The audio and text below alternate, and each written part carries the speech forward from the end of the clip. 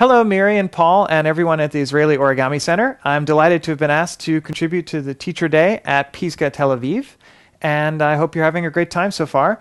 My name is ErikDemaineKremboHebrew, and I'm a professor at MIT in computer science, and I study a field called computational origami, which is about using mathematics and geometry and computers to analyze and design cooler and new origami. And I thought it'd be fun to talk about this in the context of the Crembo, because it's kind of tricky to wrap a shape like this. It's a kind of origami folding from a sheet of tinfoil into a curved three-dimensional shape. We've got a sort of spherical part on the top and a cylindrical part on the bottom. How is that possible with a sheet of material? And so this actually led to some really interesting mathematical formulations of paper or tinfoil wrapping. I thought I'd tell you about that. First, though, I want to give you a little bit of context for how computational origami has gone up to this point of computational confectionery and folding of chocolates, or wrapping of chocolates. These are two designs. Both of them are folded from one square of paper with no cuts. We've got a three-headed Cerberus on the bottom and a dragon with about 1,000 scales. This, I'm told, took about a year to fold. Both are made and designed by Satoshi Kamiya, a leading young Japanese origami designer. And these are two examples of the modern revolution in complex origami design. This has all happened within the last few decades. And so it's been really amazing what feats have been possible on the origami art side. And this has been made possible from the origami science and understanding the geometry of how you can contort a square of paper into various animals and creations with many different limbs of different lengths and sizes, and do things like scales and so on. So there's a rich mathematical theory here. An example of a result in the computational origami world is called Origamizer. This is originally software by Tomohiro Tachi, and it's then an algorithm that the two of us developed. And the idea is you give as input to this computer program or the algorithm a three-dimensional shape, the surface that you've designed on your computer. This is a classic model called the Stanford bunny.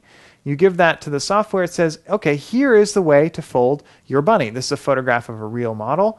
You take a square of paper. It's not drawn here, but it's a square that contains all of these creases. The solid lines are mountains. The dashed lines are valleys. You fold along all of those lines. It takes about 10 hours. And you get exactly the bunny as you drew it originally.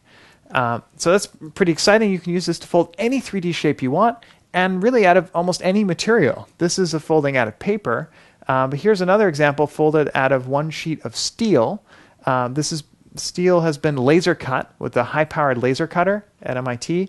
This is Tomohiro visiting MIT and folding it. We've cut out some holes in the center to reduce the accumulation of layers, because steel is a lot thicker than paper. He's wearing gloves to prevent cutting himself. And this also took about 10 hours, even though it's a lower resolution model, less triangles in the bunny. But in the end, we get exactly the desired bunny surface out of one sheet of steel. So in principle, you can use this technique to fold any 3D shape you want. And so this is all pretty new and exciting, and we're curious to see where it goes. A sort of different approach, although still folding along straight lines into interesting 3D shapes, is this origami robot. This is a self-folding sheet of material. It's been pre-scored along various lines, and it's made of various plastics and electronics layers and so on. And it has little muscles, which are really shape memory alloy. When you heat them up, they pull creases shut. And so we just made an origami boat like you would out of a newspaper.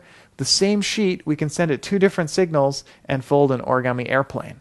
And so the underlying mathematics here is if you take a rectangular sheet of paper with square grid lines and alternating diagonals, this is called box pleating in origami, you can prove it can fold any shape as long as that shape is made out of little cubes. And the finer the resolution of your grid, the more cubes you can make. Here we're making a paper airplane out of a 4x4 grid and a boat out of the same 4x4 grid, but in the future you can imagine a robot that can completely transform its shape, kind of like transformers, but made out of origami.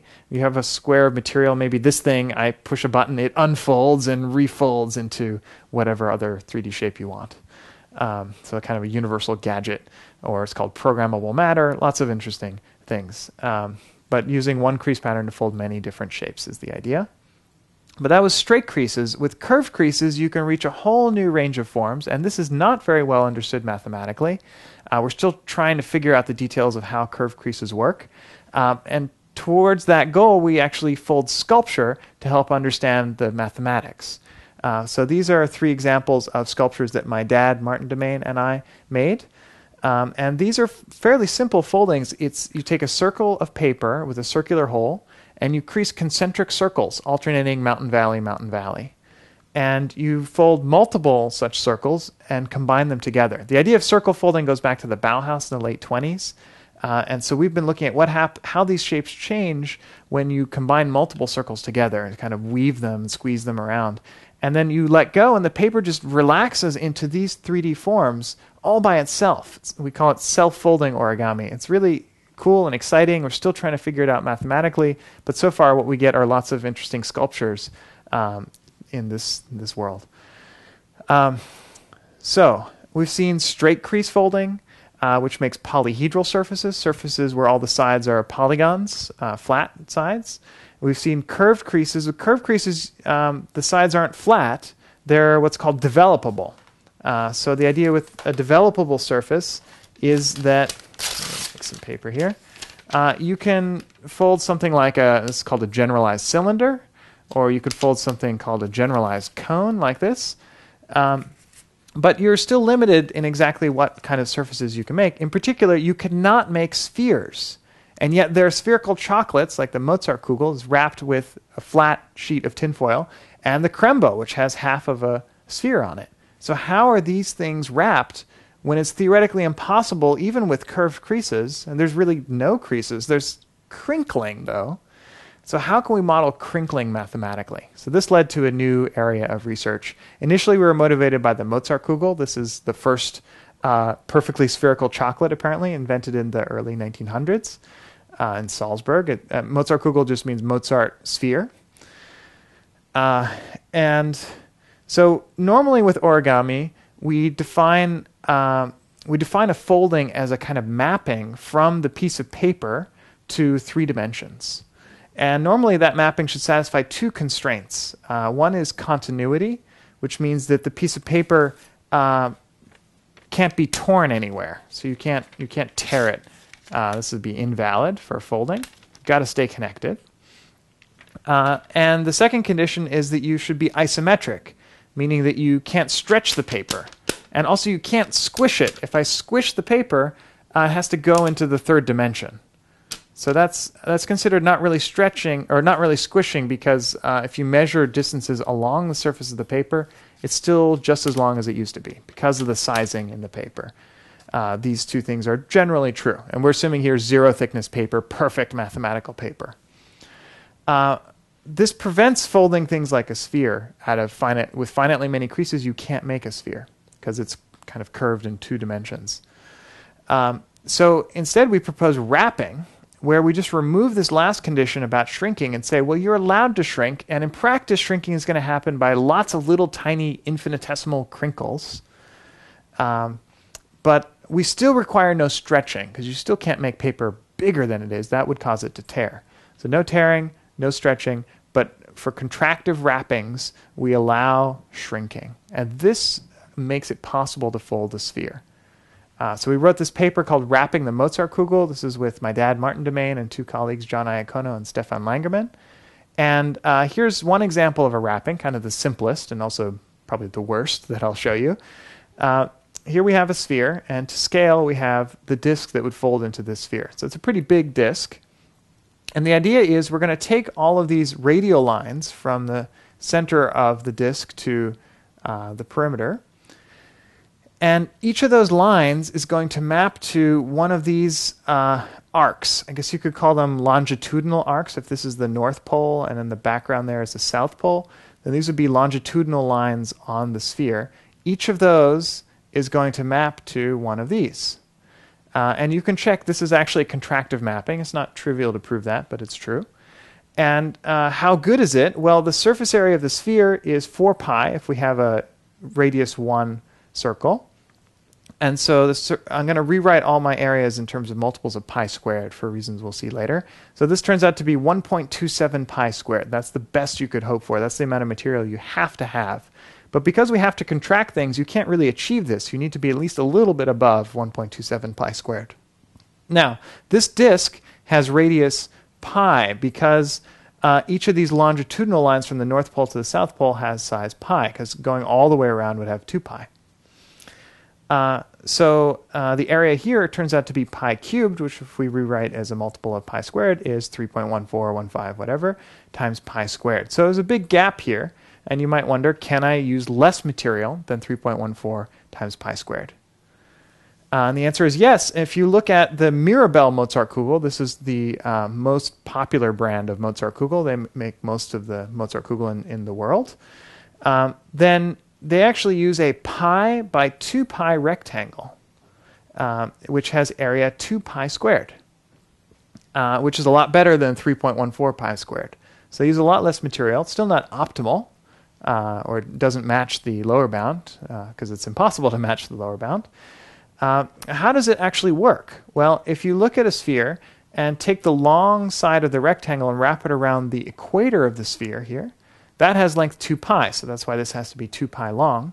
And then we're going to crush the top half of the rectangle to fill the top part of the sphere and crush the bottom half to fill the bottom part of the sphere. And it turns out if you measure, like say, from the middle here up to the North Pole, that has length pi over 2, because you're going 1/4 around the entire sphere. And so that's why from the middle here up to the top is only pi over 2. So you only need to be pi tall, 2 pi long, area 2 pi squared. Of course, to discover this, we had to do extensive experimentation and unwrap and, of course, eat many Mozartkugeln. So it's a lot of fun research. There's another company that makes Mozartkugel, though. These are actually the first company to make Mozartkugel. It's called Fürst. And this is in Salzburg. These are a lot harder to get, but generally taste better, although they are less spherical, so they're less mathematically perfect. They use a different wrapping from a square of material instead of a rectangle. And the square turns out to be dimensioned √2 pi by √2 pi, which if you multiply out, gives you 2 pi squared again, which is very curious. This is exactly 2 pi squared. Huh. Why is that? So, first of all, how does this work? The idea is you take the center of the square, you put it on the North Pole of the sphere, and then we've got these 4 corners of the square. We're going to wrap them around to the South Pole of the sphere. So here's, for example, what it looks like after you've folded 2 corners to the South Pole. When we fold all 4 corners, there'll be 4 90-degree angles coming together, which adds up to 360. So we perfectly cover the South Pole of the sphere. In reality, of course, you'd want a larger square and a larger rectangle than what I'm showing you to have some overlap, and so you don't have little gaps in the folding. But for mathematical purity, I'm going to imagine you just have to barely cover that South Pole. Okay, so how big does the square have to be? Well, we're making here 1 full longitudinal circle with the diagonal of the paper. So the diagonal has to be length 2 pi. And so that works out to √2 pi by √2 pi square. Very curious, this is exactly the same area as the rectangle. We'll see later on why that happens. But, is this optimal? Is 2 pi squared some magic number? No. Turns out with a triangle, you can do a little bit better. And I really mean a little bit better, 0.1%. We thought for sure triangles would be a lot worse or a lot better. But they are just tiny, tiny, tiny bit better than wrapping with a square. At least for the best triangle wrapping that we know. We get 1.998 times pi squared. And to sort of look inside the triangle and see what's going on, what we've done is the same kind of idea with the square wrapping, where we took the center and we put it on the North Pole, and then we want to take the 3 corners and wrap the South Pole with them. The trouble with a triangle, though, is you only have 60 degrees of material at each of these vertices. So when you add 3 times 60, you only get 180 instead of 360, which is what we need. So you have to kind of cut off those corners. You can't really use them as they are. And instead we use these blue shapes, which we call petals, and they're a little hard to express mathematically, but what they do is each of them covers 1/3 of the sphere, and you can see that from the angle here being 120. You take 3 of them, you get exactly 360. So these guys will cover the south poles of the sphere. All of the yellow stuff gets contracted away, isn't necessary for the folding.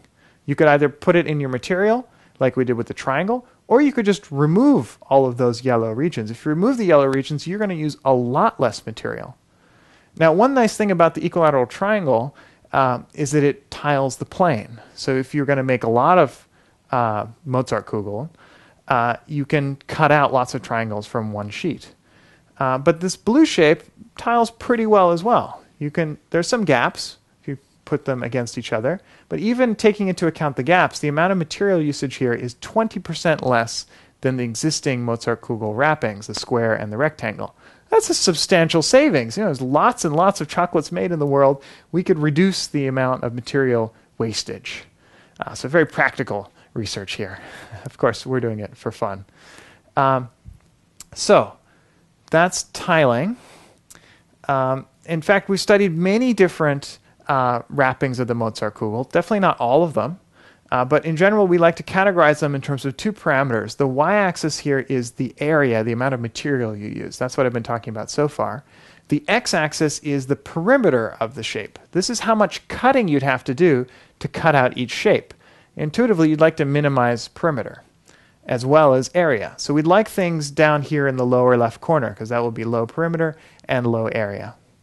So what are some of the wrappings here? We've got, on the one hand, our triangle wrapping, which is this little triangle point here. So it's got pretty low perimeter, pretty low area.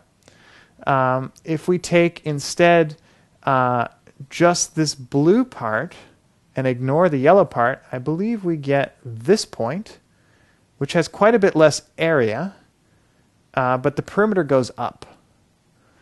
On the other hand, if we remove just these yellow corners and leave these yellow corners, we get this point. This is probably my favorite wrapping because it has the lowest perimeter of any wrapping that we've ever seen. It has perimeter way over here. It looks like about 17 perimeter. The area is not great. It's like a little bit more than 18, but it's not too bad. Now, the minimum possible perimeter is way down here, about 12.5. This is the perimeter of a sphere. And if you'd use these kinds of wrappings, not with 3 petals or 6 petals, but with more and more and more petals, you'll get, in the limit, you get the optimal amount of surface area. But your perimeter goes to infinity. You get tons and tons of perimeter. This is totally impractical from a cutting perspective. But there you go. Incidentally, fun thing about this picture is if you take 4 petals and divide the sphere in 4 parts, and then take the bounding rectangle, this is the pi by 2 pi Mirabelle wrapping. Whereas if you take, I haven't drawn it here, but if you take 4 petals and arrange them in a flower pattern like this, that's why we call them petals, and take the bounding square, that is the first square wrapping. And so the petals, of course, have the same area, and it just happens, because of the geometry, that if you add it up as a rectangle or add them up as a square, you get the same area. So that's why the 2 existing Mozartkugel wrappings have the same area here. One of these wrappings is the square and rectangle wrapping. But we can do better either in terms of area, or in terms of perimeter. So that's why I think this wrapping would be particularly good. All right, enough about the Mozartkugel. Onto the Krembo. So I don't know how carefully you've unwrapped these, but if we take a Krembo, we've got, this is a little bit deflated, but we've got the round part on the top and the cylindrical part, or the circle, on the bottom. And from what I can tell, the corners of the rectangle of material all typically come together at the center of the bottom here. So if we unwrap a little, there's one corner of the rectangle. Here's another corner. Fortunately, I'm tearing a little bit. It's hard to not tear tinfoil. It's very fragile.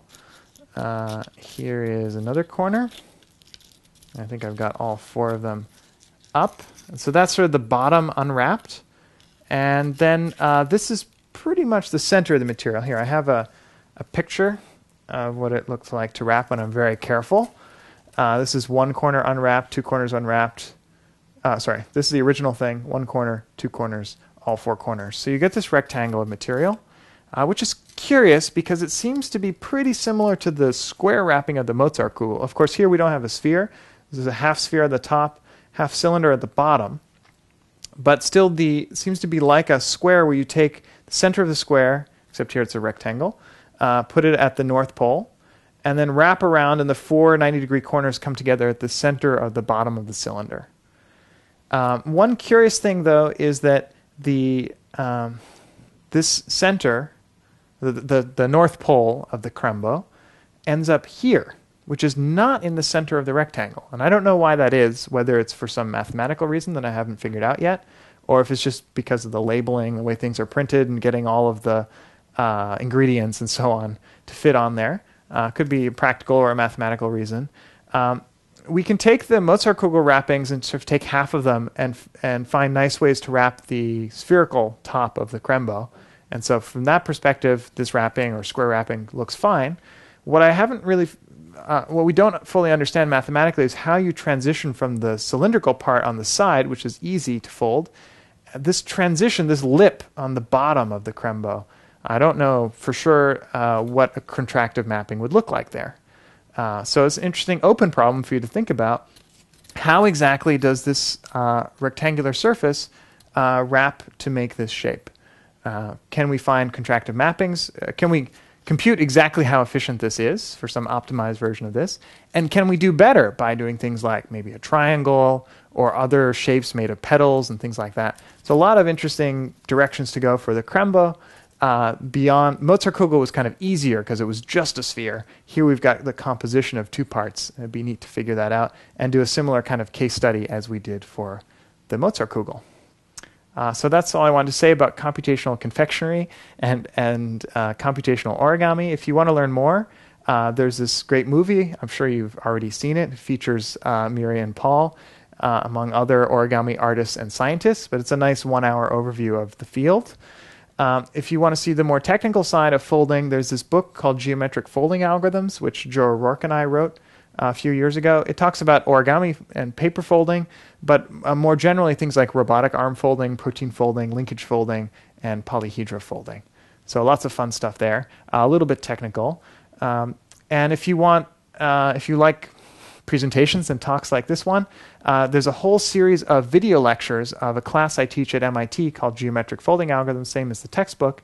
And I talk about, on the blackboard typically, various notes and algorithms and lots of fun stuff. So if you want to learn things in more depth, in particular there's a lecture about the Mozartkugel and exactly how you prove that these mappings are contractive and therefore valid foldings of material. You can check that out. Just go to ErikDemaineKremboHebrew and click on classes and then folding. So that's it. Hope you had fun. Thanks.